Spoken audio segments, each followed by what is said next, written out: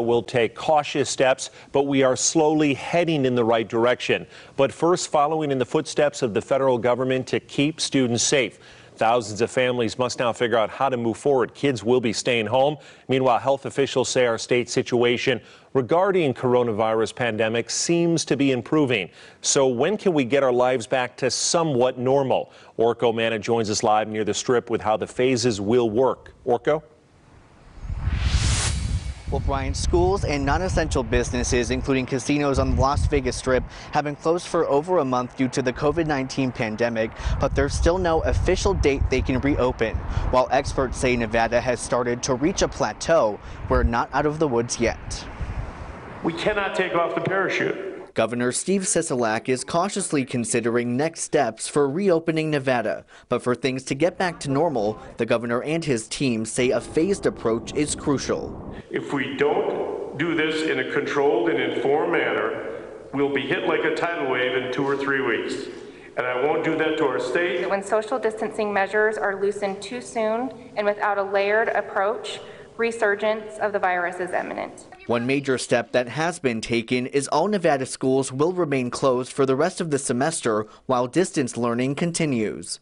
We will work together to support our students through the end of this school year, and then we can begin planning for a smooth transition back to our classrooms when the time comes. Governor Sisolak says we're essentially in phase 0 right now, where certain criteria need to be met before moving on to phase 1. Those criteria include a sustainable downward trajectory of COVID-19 cases and hospitalizations over a 14-day period, adequate healthcare capacity, and the ability to protect vulnerable populations. If we continue on this path, the date is on the horizon. Phase 1 is when restrictions on certain businesses will be loosened. Strategies will be developed for gyms and restaurants, but bars will operate as they are now, and social distancing will still be a priority. We're doing everything we can to open up the economy as quickly as possible. Lives of Nevadans are more important than profit.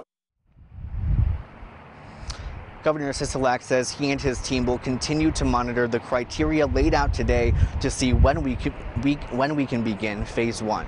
Reporting live in Las Vegas tonight, Orko Manna, 8 News Now. Orko, thank you again. Per the governor, Nevada has started to reach a plateau in COVID-19 cases, but we have yet to enter phase 1 of our state reopening, and there is no set date. The entire reopening of Nevada, as Orko mentioned, will have 4 phases. Specific employers will be allowed to reopen throughout the phased approach based on the review, recommendations, and directions and decisions of the governor and the Nevada Medical Advisory Team.